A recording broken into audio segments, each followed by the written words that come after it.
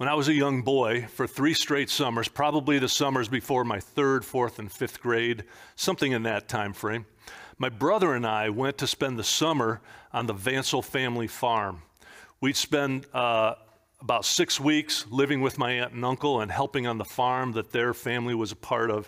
I use that term helping very liberally and very generously for 2 city kids coming to help on the farm. I'm not sure how much help we really were, but we had a lot of fun being there and being a part of that process. We would always get there right before harvesting the grain, and so we would get there in time to see the combines go out in the field and run through the wheat fields and the other grains. And I remember enjoying that process, watching the combine go through and cut those things down and pull the grain out and then leave the stalks in the field, because after that, we also would be a part of the baling season. It was hot, grimy, gritty, tough work, but I loved it.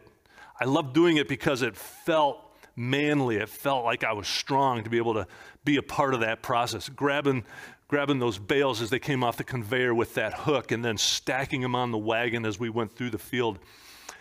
And then also we would get a chance to drive the tractor back to the barn with 3 or 4 full wagons behind it, driving through the field along these country lanes and then back to the barn where we were going to store them. And that was so cool, driving a tractor. How many of my friends could say they did that? Well, another thing that really impressed me was that as we would be doing this, as we'd be going through these fields, we would see these millions upon millions of 1 to 2 inch little stalks all through the field. And we knew that those had been stalks for the wheat or whatever it was that we had just helped process there. It was amazing to me how much was produced from those seeds that had just been planted a few weeks ago, a couple months ago. And it was amazing how much came out of that field from those little seeds. Well, we're going to look at a similar thing today. We're going to look at Matthew chapter 13. If you have your Bible, I'd ask you to grab it and turn to Matthew 13 so we can read this together. Today we start a new series on kingdom parables, where Jesus is going to tell us what the kingdom of God is like and how God builds the kingdom through these stories. We're going to see how people respond to the message about the kingdom of heaven. Remember that the overall message of Matthew is about Jesus coming as the king and bringing this kingdom of heaven that people knew about, but probably had all kinds of wrong ideas about, and they needed correction. And so Matthew writes to tell us what the real king and the real kingdom were like through stories.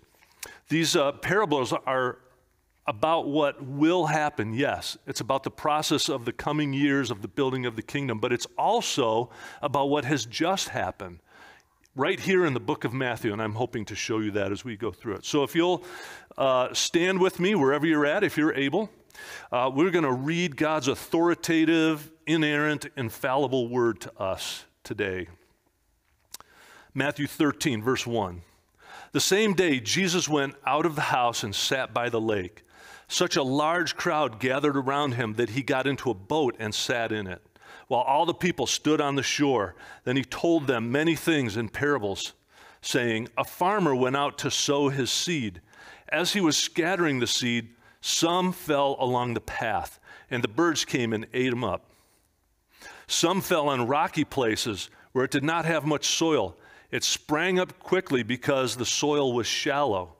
But when the sun came up and the plants were scorched, and they withered because they had no root. Other seed fell among thorns, which grew up and choked the plants. Still other seed fell on good soil, where it produced a crop 100, 60, or 30 times what was sown. He who has ears, let him hear. Let's jump to verse 18. Listen to what the parable of the sower means. When anyone hears the message about the kingdom and does not understand it, the evil one comes and snatches away what was sown in his heart. This is the seed sown along the path. What was sown on rocky places is the man who hears the word and at once receives it with joy. But since he has no root, he lasts only a short time. When trouble or persecution comes because of the world, he quickly falls away. What was sown among the thorns is the man who hears the word, but the worries of life and the deceitfulness of wealth choke it out, making it unfruitful. But what was sown in good soil is the man who hears the word and understands it. He produces a crop yielding 100, 60, or 30 times what was sown. So you can sit down. That was God's words and thoughts for us today. In this passage, we get several different kinds of soil that seed falls upon.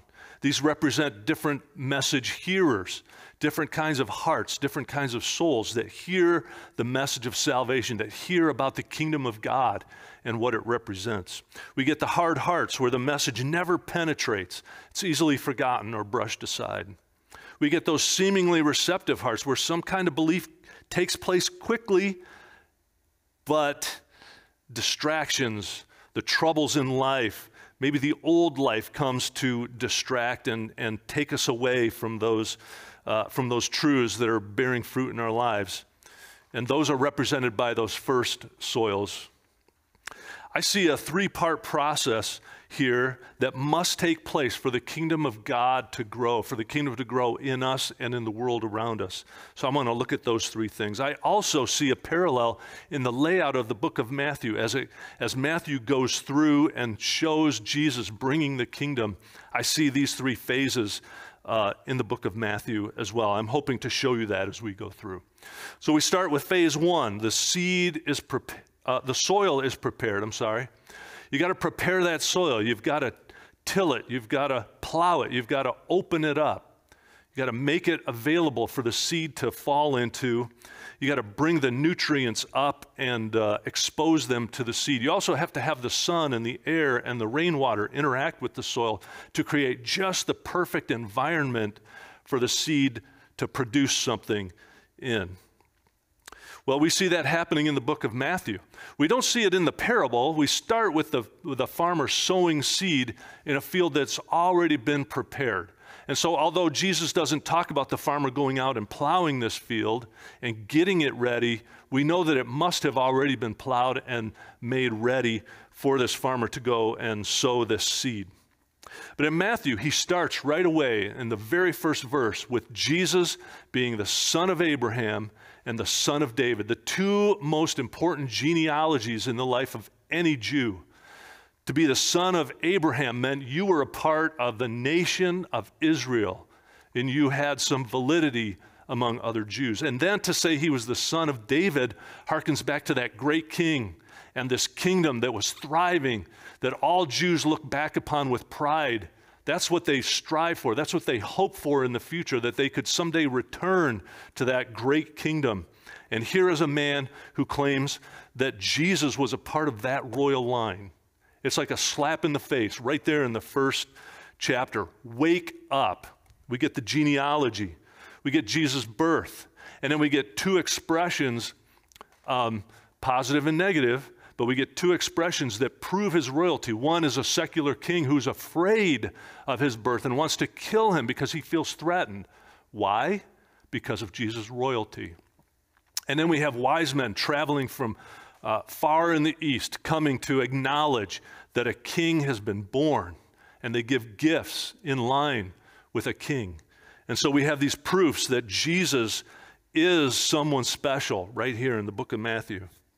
Then we have John the Baptist showing up and walking around preparing the way for the Messiah, preparing the way of the Lord, plowing fields, plowing people's hearts, getting them ready. We have Jesus walking around saying the kingdom of heaven is at hand. It's here. I'm bringing it, getting people ready so that when he begins to explain it, they'll be ready to hear it. We see him picking disciples and preaching and doing miracles to get people's attention so that when he says something, they'll be paying attention, plowing the souls and the hearts of the people that he's going to preach to.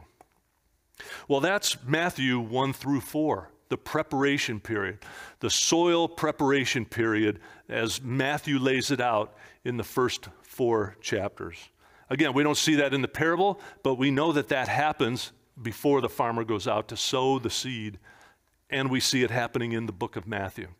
Well, then we go to phase 2. After the field is plowed, you can't just hope something grows in it. You got to plant the seeds. Now, in modern day farming, we see even rows of grain, corn, other things that have been planted, because the way modern farmers do it is they plow it and then they go out with a seed planter towed behind a tractor, and it goes where it's been plowed. So the farmer knows, I plowed over here, I'm going to take the planter over here. Those seeds are going to go into the soil that's been prepared. You're not going to see soil thrown up onto the road. You're not going to see it thrown into the rocks or into these weeds and thistles over here, because the farmer knows he didn't plow over there. He's not going to drag that seed planter over into that area. But what happened in ancient times is a farmer would go out into the field with a sack full of seeds, or a basket, or some sort of pouch that would be full of seeds, and he would go stand in his field. He didn't want to walk around too much because you don't want to stomp down the ground and make it hard. He'd find a place to stand where he could reach in and grab some seed, and then he'd throw it out and try and plant the seed that way, and he'd be flinging it out to all different places in his field, trying to get into the corners and along the edges.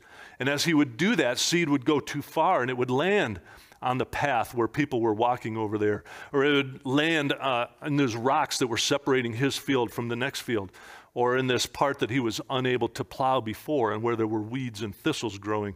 So in ancient times, this audience would have understood those different kinds of soils, and we need to understand that as well as we approach this. How does Matthew present this in his gospel? Well, again, we talked about the first 4 chapters being soil preparation, and then the next 8 are about planting seeds. And so Jesus begins chapter 5 of the Sermon on the Mount. He talks about the Beatitudes. He gives us the character qualities of the kingdom and the citizens of the kingdom. He begins to unfold what the kingdom looks like, what the values of the kingdom are, what the goals of the kingdom are, how its citizens, those who are part of the kingdom, should act, what they should expect, how they should treat other people. What is expected of the king, the kingdom, and its citizens? And he lays all that out in those 3 chapters. And then we see him planting seeds in different kinds of lives as he goes through those chapters as well. He's planting seeds in the disciples' lives. They watch him going around, teaching and preaching, healing people, the way he treats people, how it's in line with what he's been preaching. All these are seeds that are being sown into the disciples' lives. He's also sowing seeds into the lives of the people that are out there, the general populace of the area. They're the objects of his miracles, and many of them are a part of his teaching. Remember, at the beginning of this chapter, it said the crowd was so large, so we know it wasn't just the 12 disciples. The crowd was so large, he had to get in a boat so that he could actually speak to them. So there's a lot of people gathering around Jesus, hearing about this kingdom that Jesus came. The Pharisees and other religious leaders are having seeds sown into their lives as well, and we see how they respond.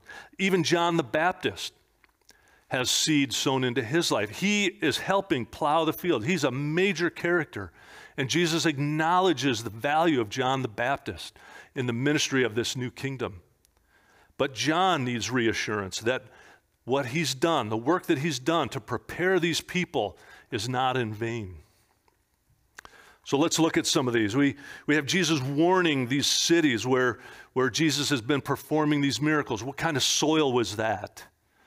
Well, those, again, the general population that has been seeing these miracles and hearing the teaching are responding on some level, some more than others, and some with just maybe some level of interest.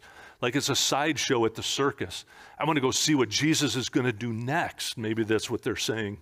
So they're going to see the miracles, and a seed is being sown. Is it rocky soil where, boy, I am interested. I want to see what's happening. I want to go check it out. It's interesting stuff. It makes me feel good. But are their roots being sunk deep enough to withstand the difficulties of life? Then you see the Pharisees, who twice show themselves to be more interested in judging Jesus and condemning him rather than listening to the message and responding positively. And so in chapter 12, we see him doing miracles, and the Pharisees respond with, we need to kill him. That's a hard heart. That is seed sown on the path. And Jesus' response to that is to compare these religious leaders and their response with the dreaded, hated, evil Ninevites of the past. They responded. Those evil, terrible people even responded. But you, the religious leaders of this nation, you don't respond. I think what Jesus is doing there is he knows this is the hard path. This is the hard road. And he's trying desperately to come up with some drastic means of trying to plow that field, trying to sink the plow into the soil of their hearts and do something to loosen it up. And it just doesn't work. So now we're current with the book of Matthew, I believe. First 4 chapters, getting us to the point of preparation where the soil is ready to hear. Then the next 8 chapters, the sowing of the seed in different kinds of soils, and we see that acted out as well. Chapter 13 we come to, and Jesus gives us the picture form of what has happened and how the kingdom in general, all throughout history, is going to expand. But I don't want to get too far down the road without making this applicable to us, because we can't just brush this off as something Jesus talked to those disciples about and those people in ancient Israel about. He wants us to hear this message as well. Even if it's the 75th time, there's something for us to learn here. So I want to ask you to examine the soil of your soul, the soil in your heart. Is it trampled down? Is it rocky? Is it distracted? Is it weedy and thistly? Are the worries of life too strong for you to grow in your faith? Or are you fertile, ready soil to hear what God has to say, to hear the gospel preached, and to be moved by it again? When you hear the word, preached on Sunday morning or any other time, are you moved to try and make something out of it in your life? Does it change you in some way? Maybe you're a kind of person who's listening to this today and you've never heard about Jesus, that he died on a cross, that he shed his blood to take care of our sins, to pay the penalty for sin, that he was buried in a tomb but rose from the dead, guaranteeing that we would also rise someday and spend eternity in heaven with him. If you've never heard that before, I want to beg you to respond to that today. Make sure the soil of your soul is open to listening and understanding that, and respond. All right, so we've gone through the first 2 phases, soil preparation, seed planting. Now a crop is grown, a crop is produced. In the end, there's nothing we can do to make that crop grow. There's nothing we can do to make those seeds produce what we want it to produce. If I take a seed and plant it because I want corn, if I plant a corn seed in the ground, I can prepare the soil so I can break it up, I can plow it, I can till it, I can make sure it's broken up so the seed can go in there. I can bring those nutrients to the top. I can expose it to sun and rain. I can take the weeds out of there. I could add fertilizer to it. But I can't make that seed do anything. It's left to God, who's programmed the DNA of that seed to produce a corn stalk, which will in turn produce an ear of corn. I can't make that happen. I can make the environment productive, but I can't make it happen. So we're always dependent on God to make the crop come.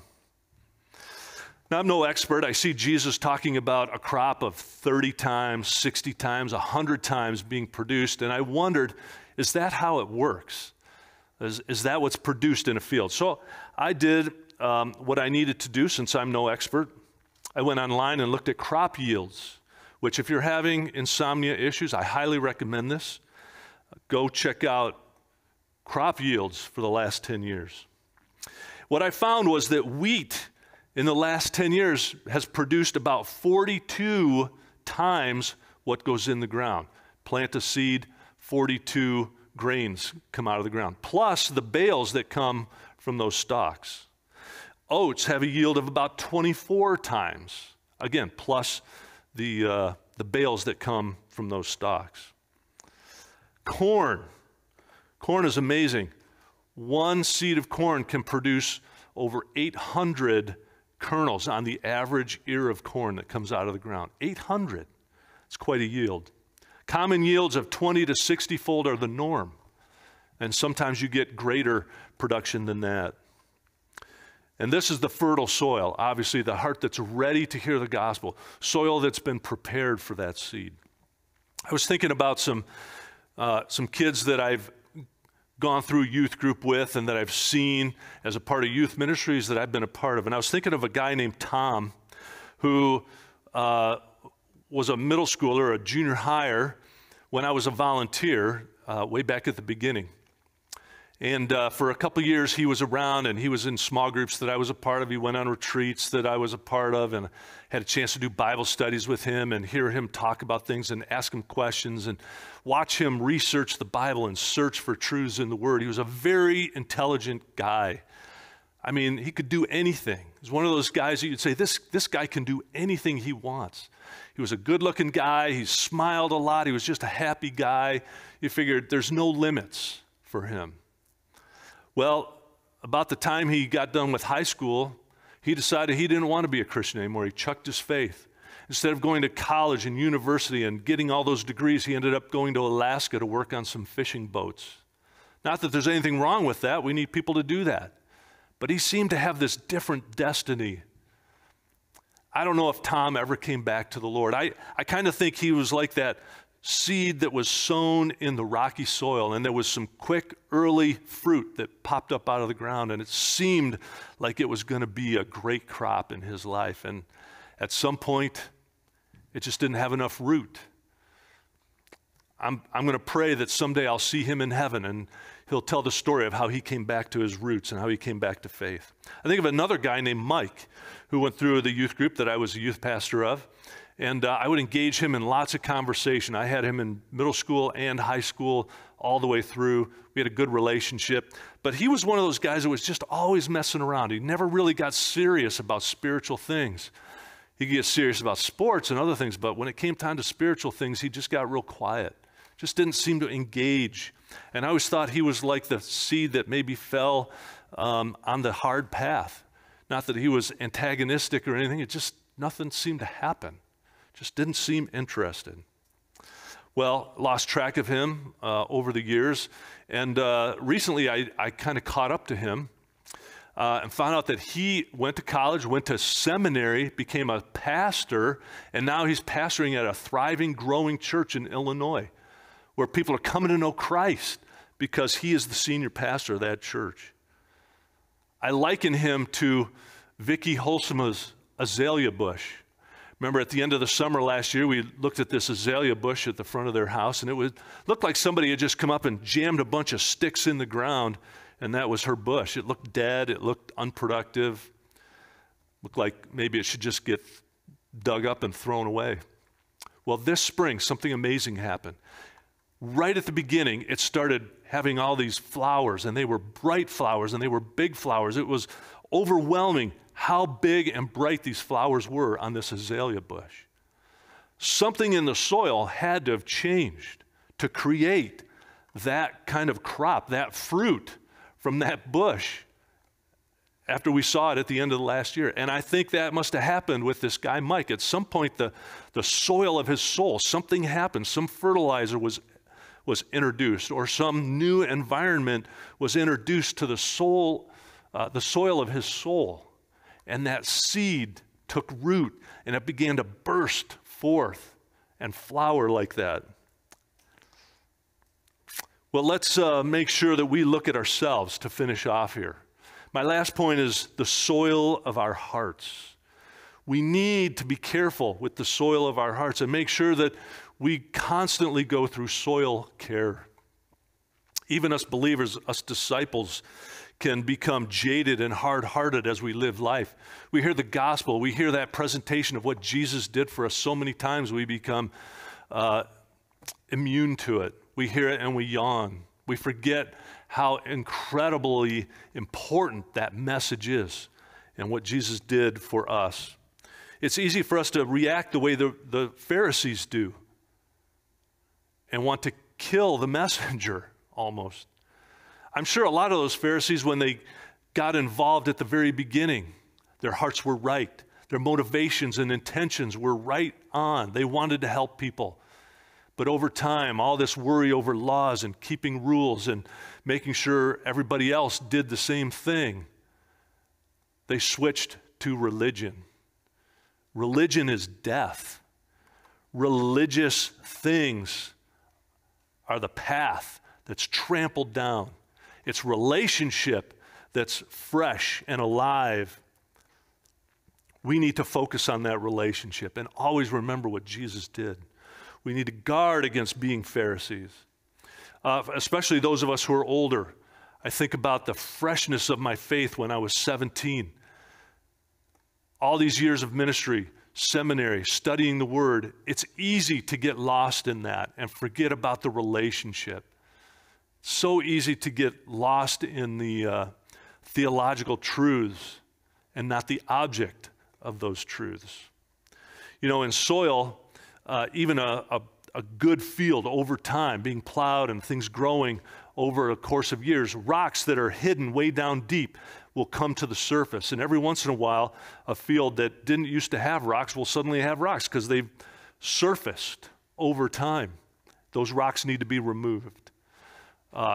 Weeds always creep into a field. It's easy for our lives to become weedy and thorny if we allow the things of the world to weigh too heavily upon us. We have to guard against having rocks grow up in our souls and those thistles and weeds to grow up in our souls.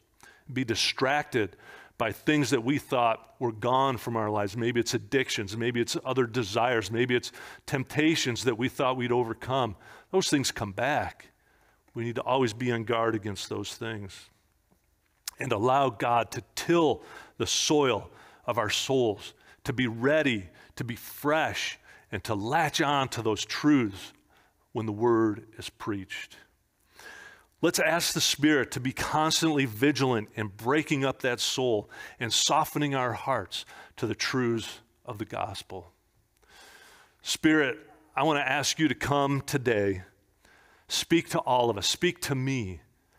I pray that you would prepare our soil every week that we come to hear Pastor Brad or somebody else preach. I pray that stories like this that we've heard so many times won't just be that same old story, but it will be fresh and new, and there will be something for us to learn and to apply to our lives. I pray that we will grow in faith constantly and continually. Lord, continue to work in our souls. Continue to help us be more and more the disciples, the men, the women, the students that you have envisioned for us to be. We want to be worthy of you and your sacrifice. In Jesus' name, amen.